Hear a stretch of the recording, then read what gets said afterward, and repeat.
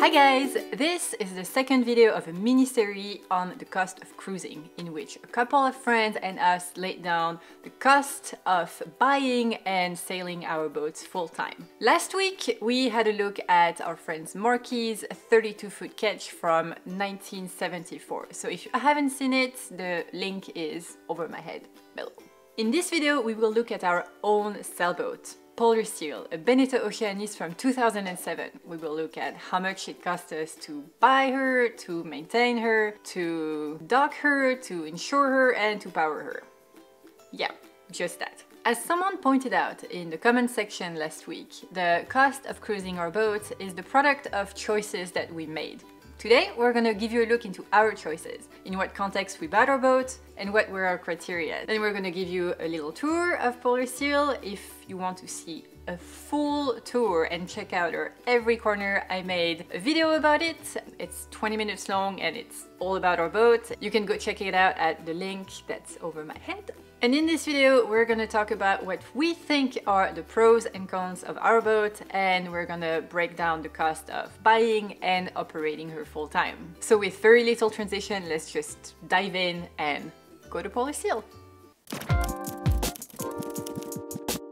If you follow this channel, you know that 3 years ago, Ryan and I had no experience of sailing, and internet kind of got us into cruising. We took a course, a 2 weeks RYA course, and at the end of which we decided that we were going to buy our boat. So needless to say, we bought Polar Seal with very little experience of sailing. We really bought the boat without knowing what we wanted or what we needed, and as time has evolved, there's been things that we really like about the boat, and there's things that maybe we wish were improved or different about the boat, which is probably a discussion for a whole nother time. But it's the boat we have, and it works well for us. Exactly, it's the boat that is taking us out on the planet's oceans. Yep. That was a weird sentence.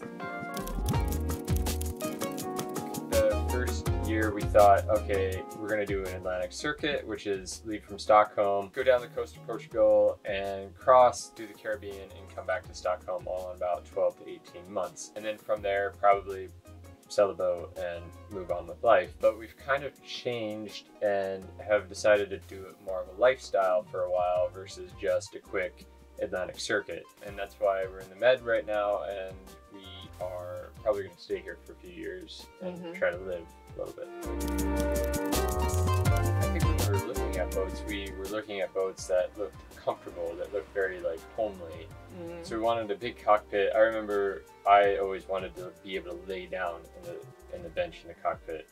Before we bought the boat, I really wanted a separate shower and a galley that would allow me to cook meals the exact same way that I was cooking meals when we were living in the apartment. I need to have the proper nav equipment, so I need to be able to know where I'm going, and the proper tools to sail the boat. And beyond that, Ryan could live without a shower. You confessed last night that the level of comfort that we have on the boat is because of me.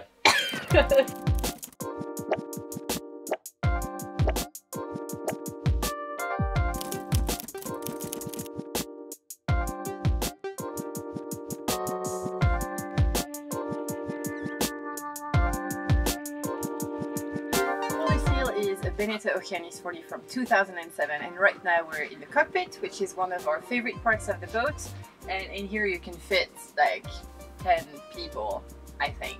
It's really big. This table spreads, it gets really big, and yeah, it's a nice cockpit when you're at Anchorage or at a marina.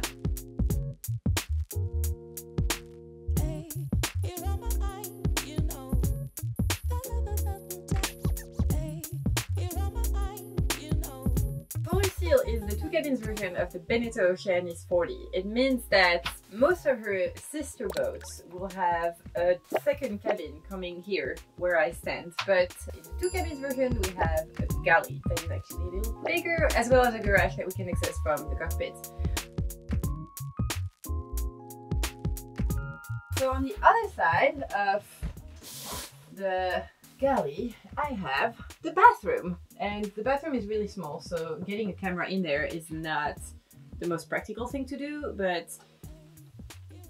if you come closer, we have a sink, we have the head, and the shower that's like on the other side. And this is like adjacent to the bathroom, is where we sleep. It's the aft cabin. The only thing that I maybe regret on the boat is the lack of headspace above our bed. But I mean, for the most part, it's a very comfortable bed. This is our living area. It's big. We can be quite a lot of people in this place. And yeah, that's pretty much where we spend most of our time. At the front of the boat we have the V-berth, which right now acts as a storage space. We're about to leave the boat for the winter, and that's where we've thrown like pretty much everything. So we're not gonna give you a detailed view of it at the moment, but yeah, that's where guests sleep or crew sleeps when we have crew on board. And yeah, right now it looks yeah.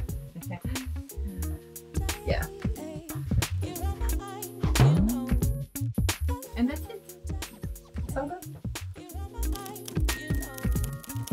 On board Polar Seal, there's a few things that we have. We have water tanks. We do not have a water maker, so we need to fill up every time. We have about 350 liters of space available for water. We also have a hot water heater, which can either be powered electrically, or when the engine's running, it will also heat up the water in the water tank, which is really nice. Yes. So sometimes we just run the engine if we need to charge the batteries and we want to take a hot shower. The electrical system that we have powers everything. We have a 12-volt system, which today has around 300 amp hours worth of power. That's going to change, but again, a story for another time. We have an inverter, so we can move the power from DC to AC. That's pretty powerful, works well. This spring, we're going to upgrade to lithium, and we're going to have around 600 amp hours of power. We have a pretty standard nav system on board the boat. Most boats come with, you know, one chart plotter, a Windex, so something that can read the wind speed and angle direction, a depth finder. We do have a radar, which we're upgrading, and then obviously a VHF. But the one thing that was a little different about this boat is it actually had a second chart plotter. So we have one in the cockpit and one downstairs at the chart table, which is really nice. No, we don't have a generator. We don't really find a huge use for it, I would say. Between the solar and us just using the engine for various things, we haven't really been like, oh, we need a generator. It's not something that... We don't have big power draws today. We don't have, like I said, we don't have a water maker. We don't have we don't have air conditioning. Our heater is diesel electric, so it uses diesel as the power source, as the heat source, and then a little bit of electricity just to run it. The biggest power draw is the stuff we brought on the boat, which is most of the camera gear, the computers, that's pretty much it. Yeah. So yeah, our boat is not the big, super luxurious version of a sailboat. It doesn't have all the appliances that you could think yourself of having, but it does have stuff that works for us. Yep. Favorite thing about the boat is the galley. I think it's constructed really well. It's safe. You can tuck yourself in there if the seas are high, but there's still enough room when you're at the marina or at anchor to move around. The other thing that I like is our garage. There's a lot of space in the garage for stuff. Even though I'm pretty particular about what goes in there and how it's placed. Like right now, I'm not super happy, but it's just because it's winter. I haven't even touched it. No, I know.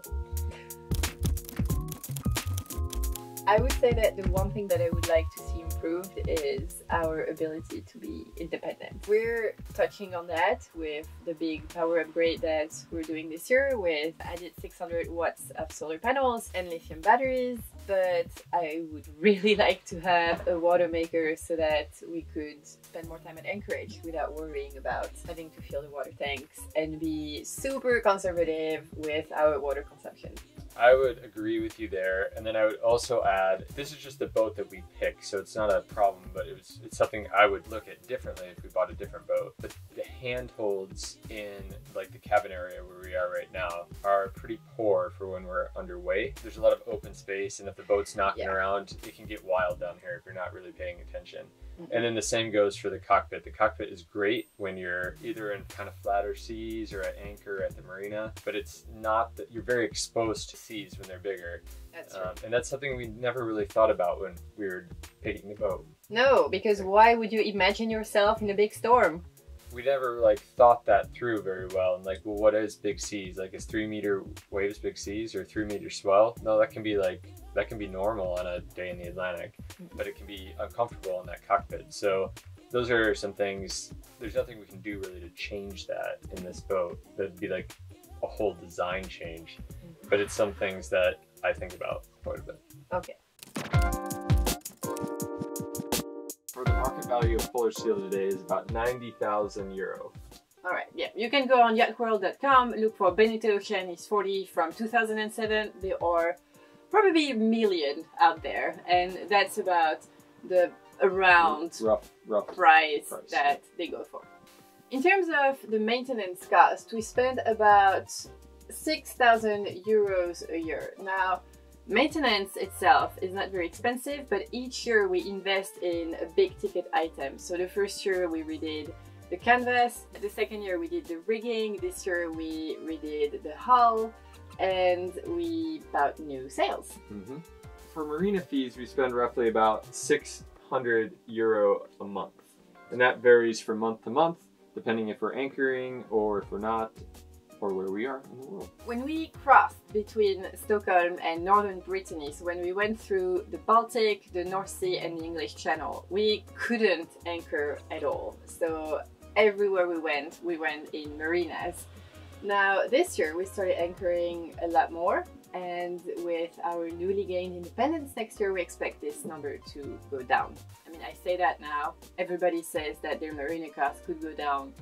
We'll see. We will see. Alright, in terms of the fuel, we spend about 100 euros a month. That is also a number that we expect will go down again when we transported the boat between Stockholm and, yeah, I think down here we were pretty aggressive in the way that we used. It changed a lot when we got to Spain. We sailed a lot more, so we definitely saw our fuel costs go down, but I would say that's a good average amount for our trip this year. So the next one is insurance, and this year we spent 1,300 euro on insurance for the year.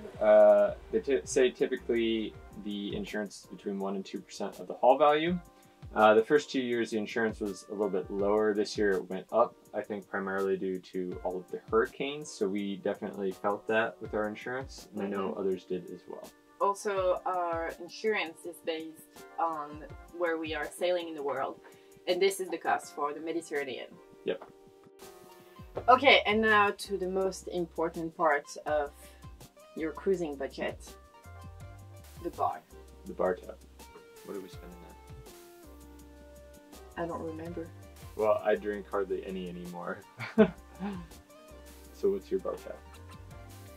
My bar tab is, I don't remember. We don't remember.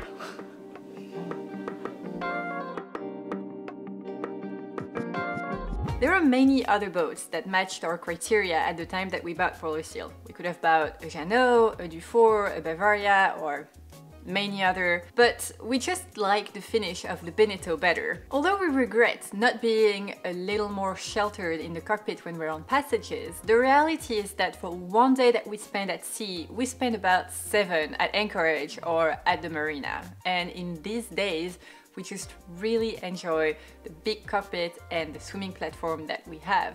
Some newer boats come with a center cockpit that offers both a swimming platform, a little bigger and better space in the cockpit, and easier way to navigate the interior of the boat in rough seas. But typically those boats come at a price tag that we simply cannot afford. All in all, our Beneteau Oceanis 40 from 2007 is a great boat for us, for our level of sailing, and for our cruising plans. There may come a time when we want to upgrade Polar Seal for a boat that is more rigged towards adventure sailing. But for the next 3 to 4 years, we will be sailing in the Mediterranean, crossing the Atlantic and sailing the Caribbean. And Polar Seal is just perfect for that kind of sailing. So by the time that we actually feel the need to make that upgrade, we will have had probably 7 good years with our Beneteau Oceanis 40, which is like a good amount of time. So that's it for this one. I hope that you found this video insightful. If you did, leave it a thumb up or consider subscribing. In the next episode of our mini series, we will go to our friend's beautiful Amel 54 from 2007 named Tenga. I am already looking forward to that one.